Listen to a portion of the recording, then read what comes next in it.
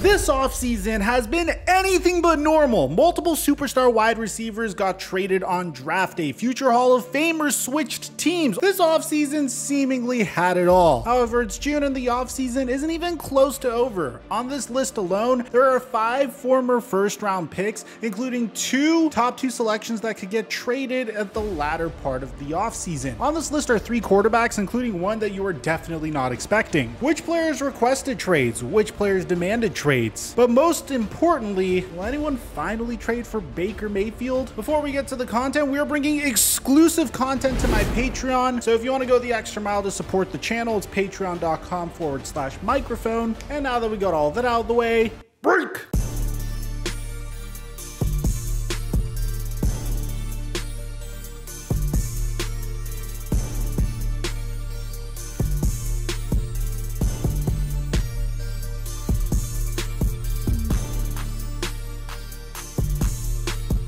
Mic check 1 2 1 2. What's going on, everybody? After winning the Heisman Trophy at Oklahoma, Baker Mayfield would go on to be the first overall pick in the 2018 NFL Draft by the Cleveland Browns. Since his arrival in Cleveland, Baker Mayfield has for sure not been elite. At the same time, he still hasn't been too bad either. In his last season uninjured in 2020, Baker Mayfield managed to put up 26 touchdowns, just over 3,500 passing yards, and just 8 interceptions. At just the age of 25, the former Heisman Trophy winner even managed to help drag the cellar-dwelling Cleveland Browns to the playoffs and even help them get their first playoff victory since 1995. Baker Mayfield, after the 2020 NFL season, was on top of the world and essentially could do whatever he wanted in Cleveland for free, if that's saying much at all, really. The point is that Baker Mayfield was widely considered to be the guy in Cleveland moving forward. And flash forward 1 year, and after a season where he was hampered by an injury in his left shoulder, he's already been replaced by Deshaun Watson. What just happened in 1 season? Well, to summarize it, because we are thinking of doing a documentary on Baker Mayfield on this channel, let me know in the comment section if you want to see it, but the short version of it is that instead of deciding to get surgery and miss part of the 2021 season to come back fully healthy,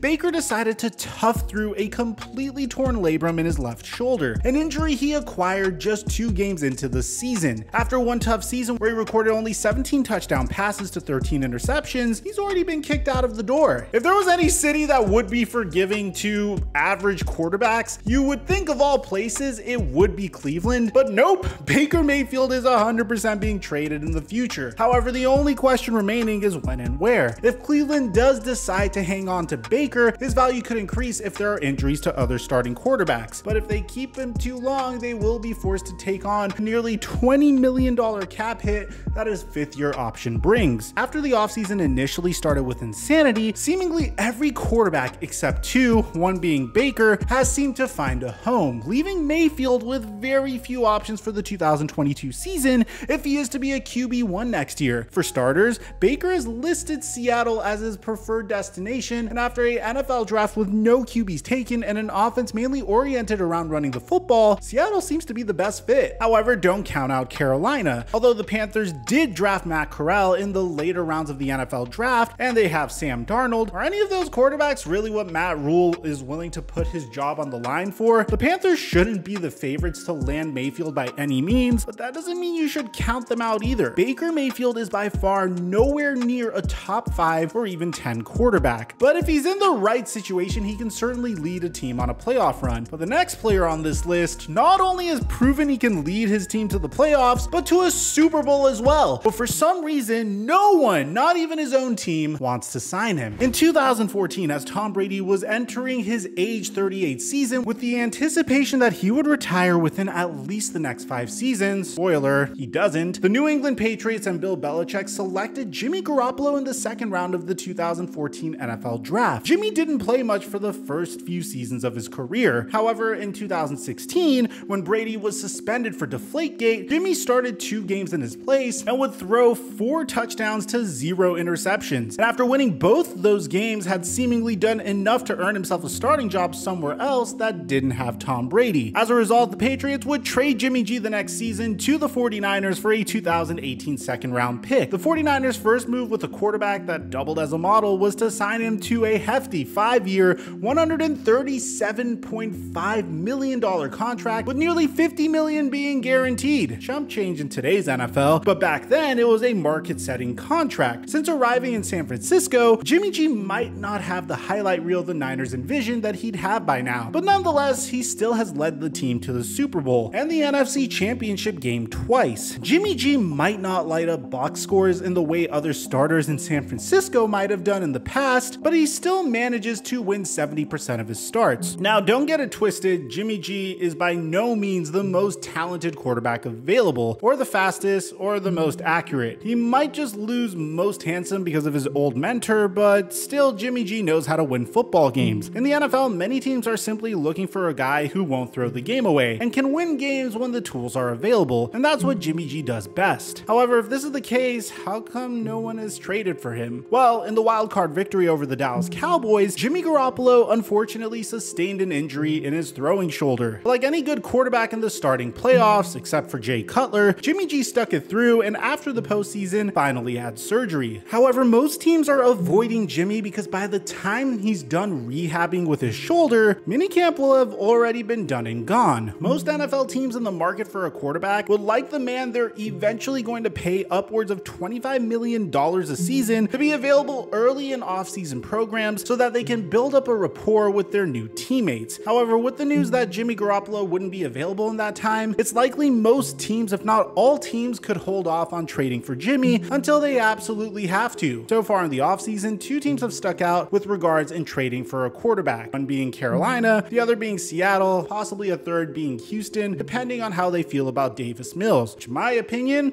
he's a pretty solid QB. However, wherever he gets traded, one thing's for certain, he will not be surrounded by a star-studded roster like he was in San Francisco and New England. Unlike the next player on this list, whose entire career never had a supporting cast in front of him to help him thrive, but when he's healthy, he proves he doesn't necessarily need one. Saquon Barkley was the 2nd overall pick in the 2018 NFL Draft by the New York Giants, and in his rookie season, he did not disappoint. Saquon, at the young age of 21, ran for over 1,300 rushing yards and 11 touchdowns, while having a league-leading 2,028 total yards from scrimmage, enough to earn him Offensive Rookie of the Year. Not only did Saquon Barkley as a 21-year-old kid run through an entire league full of 30-something-year-old men, but he also managed to do it while not missing a single game. In fact, for the past 4 seasons, 3 in college and now 1 in the NFL, Saquon had not missed a single game. Going into the 2019 season, Barkley was hampered by an ankle injury early. However, after a slow start, he managed to rush for over 1,000 yards and just over 400 receiving yards. Barkley's 2019 campaign was boosted by 300 yards alone in weeks 14 and 15. Going into the 2020 season, everyone was excited to see Saquon finally show off the magic he had shown us in the years prior. However, just 2 games in, and in a game against the Chicago Bears, Saquon Barkley tore his ACL and had to miss the rest of the season. The 2021 season held much hype for Saquon as it was 3 whole years since his rookie spectacular, and much was expected from the running back, not only from the team, but by fans everywhere who wanted to see their former number 2 overall pick thrive. However, in 2021, Saquon only rushed for 593 yards, had just over 800 yards from scrimmage,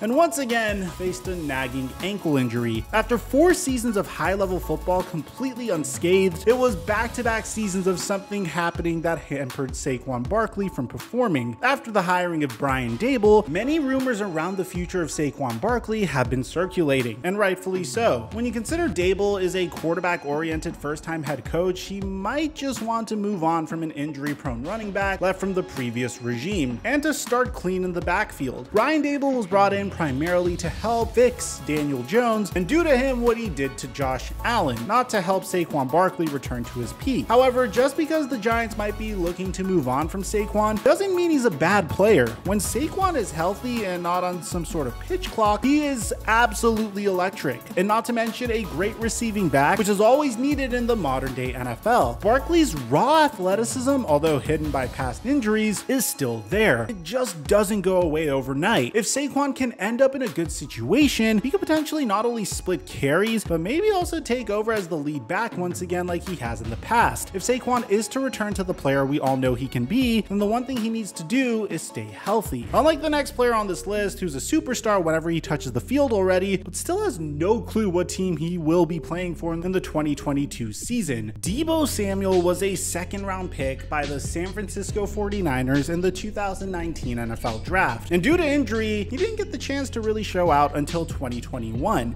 Samuel finished his breakout campaign with 1,770 total yards and 1,400 receiving yards specifically, 14 total touchdowns, but an insane 8 of them being rushing touchdowns. Deebo Samuel promptly after the season gave himself the new title of wide back, and as Niner Nation was distracted by the Pro Bowl first team All-Pro season they just witnessed, Deebo Samuel unfollowed the 49ers on social media and then requested to be traded. According to Ian Rappaport, Deebo originally didn't even want an offer from the 49ers. He just wanted to be traded. However, after the draft and the 49ers refusing to trade Deebo for the Lions' 32nd overall selection, and even the Jets' 10th overall pick, Deebo eventually refollowed the 49ers on social media, meaning, well, not entirely, but it at least means he's open to the team being in his life in some capacity. The 49ers are trying to keep Deebo Samuel on the team, and it's obvious. Unlike some other teams in this offseason, like the Kansas City Chiefs and the Green Bay Packers, the 49ers are willing to pay their star wideout. However, they probably just wanted to give him the contract and that to be the end of the discussion. However, according to reports, Deebo not only wants to get paid like the star wideout he rightfully is, but he also doesn't want to play the running back position anymore. You can't really blame him. A wide receiver in the NFL already takes some pretty hard hits in between the numbers. Now just imagine adding another 100 or so carries of 300-pound linemen barreling down on top of you. Deebo Samuel is just making a business decision. He probably just wants to play a long time in the NFL, and he doesn't see a sustainable path he could take where he could play the wide back position consistently. Now, this is purely speculation, but my best guess as to why Deebo was so adamant on being traded and now seems to be 50-50 is because at first, Kyle Shanahan probably told him next season he was going to continue to run the ball more like he began to do so in the middle of the 2020 season. And now after he's demanded a trade, he's probably willing to lower his snaps to a number that they can both agree upon. However, if they can't agree, or if Deebo simply doesn't want to play running back, he could very well find himself out of the NFC West. Samuel, whenever he signs a contract, will probably get paid anywhere from around $23.5 million to $26.5 million a season if you look at all the other wide receivers in the recent market. One thing to keep in mind if your team is the one who does end up trading for Deebo Samuel is that when he is on your team, he will not be lining up in the backfield. And if he does, it's to run some kind of route. It's like the next player on this list whose routes seem mature and developed for someone so young, but unlike Deebo would probably benefit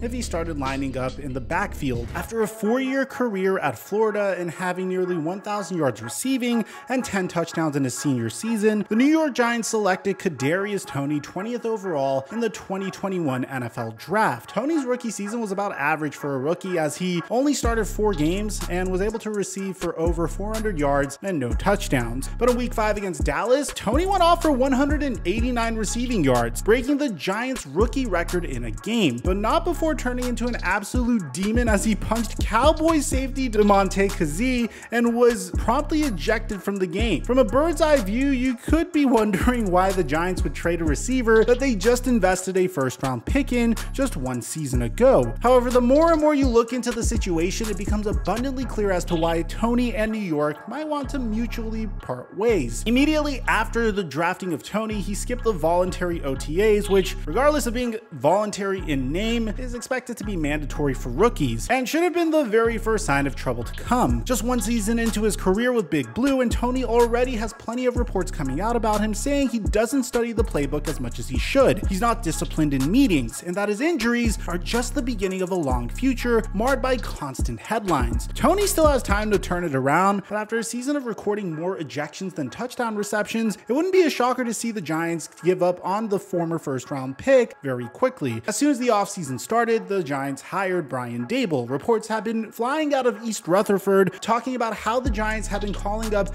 everyone and their mother trying to find some sort of compensation for Kadarius Toney. This trade makes more and more sense when you consider that that new head coach Brian Dable and general manager Joe Schoen aren't as attached to Tony as a first-round pick as the prior staff was, simply because they weren't the ones who selected him. Trade destinations for the wideout going into the second year include the Texans, the Bears, the Falcons, or the Packers, which would be the perfect fit when you consider the team not only needs to replace Devontae Adams somehow, but has also lacked a speedy receiver who could take the top off at any moment. Tony's career isn't over, and so far isn't even close to seeing its end. Despite the rocky start in New York, wherever Tony ends up, he still has the chance to rebound and make something out of his NFL career. I mean, the guy was a former first-round pick. He definitely could go on to become a perennial Pro Bowler if all things go his way. However, the next guy on this list, so far in his NFL career, has had everything he can control go horribly wrong. So many times that you would not believe it. After a standout sophomore season, completing 64% of his passes while throwing 32 touchdowns to just 6 interceptions, Jordan Love seemed to be solidified as a top 5 draft pick in the 2020 NFL Draft. However, after a rocky junior season, completing just 61.9% of his passes and tossing just 20 touchdowns to 17 interceptions, Jordan Love was once again a question mark in everyone's minds. However, this didn't stop the Green Bay Packers from trading up in the draft and selecting Love 26th overall to eventually take the reins from Aaron Rodgers. But now in 2022, it is abundantly clear that Love will probably never take over as a starter in Green Bay, and that his best chance to play high-level football is outside the NFC North. At the time of the drafting of Jordan Love, Aaron Rodgers had some below-average Aaron Rodgers seasons, which overall are still pretty damn good seasons, and in the words of Aaron Rodgers, you know, down years for me, because a lot of times down years for me are career years for most quarterbacks. So after the career rejuvenation of Aaron Rodgers, which was unexpected by the Green Bay front office, the Packers are left with a certain highly touted backup quarterback that could be the target for many other franchises, and it makes perfect sense. If teams had any questions remaining about Love's consistency or problems coming out of the draft, it would be safe to assume that after 2 seasons sitting behind a 4-time MVP, those issues are probably much more coachable, if not gone completely, and the Packers are willing to unload Love if the package is right. Love, for all we know, could literally be tossing 90-yard moonballs every day in Packers practice. But no matter how well he performs, he simply will not be able to dethrone a reigning back-to-back MVP. Teams will be opting to trade for Love rather than other QBs on the market for one simple reason: money. Compared to other quarterbacks like Jimmy G or Baker Mayfield, Love is on a rookie-scale contract and significantly younger than the aforementioned QBs as well. Love still has an entire career ahead of him. At just 23 years old at the moment, he is actually younger than some rookies that came out of this year's NFL draft. And it's safe to say that he would have been the clear-cut #1 QB in the draft if he were to somehow come out this season. Previously in the video, I mentioned the Texans as a possible dark horse for the 2 veteran QBs on this list. However, for Jordan Love, I would probably make them front runners alongside the Seahawks, seeing as both of the teams skipped on quarterbacks completely in the 2022 NFL draft. However, unlike the next player on this list, Jordan Love has plenty of suitors. The next player is currently acting like one of the top wideouts in the NFL, however, he so far doesn't have much to show. After back-to-back seasons with 1,000 plus receiving yards and 8 plus touchdowns at Arizona State University, the New England Patriots had seen enough from N'Keal Harry to draft the 6'4", 225-pound physical wideout with the 32nd and final selection in the first round in the 2019 NFL Draft. Since his selection, however, Harry in 3 seasons has recorded less than 600 career receiving yards and has caught just 3 more touchdowns than the amount of times he's changed his number. N'Keal Harry has obviously been a disappointment for a first-round pick, and after the 2020 season, he even requested a trade. But after the summer came and went with Harry still on the roster, he suited up for the Patriots in 2021. After another lackluster year, once again, Harry has requested a trade, and it seems as if things have gotten so awkward that the New England Patriots might not have any other choice but to trade the 2019 first-round pick. Harry has all the physical tools in the world. He's nearly 6'5", he ran a 4.5 40-yard dash,